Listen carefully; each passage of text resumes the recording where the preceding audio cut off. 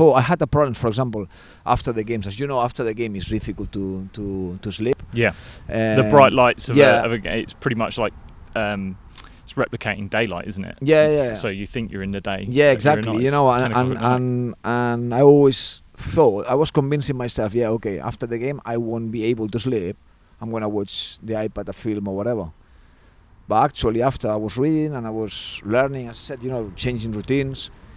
And I found like another routine to fall asleep even after the games. And normally you've got, you know, like that adrenaline, you know, like, yeah. And I was just like nice hot bath with a nice cup of tea that night, good night tea, and some stretching and a nice book. That's it, and I was gone. That was a great routine for you. You know what I mean? Without doubt, worked all the time. All the time.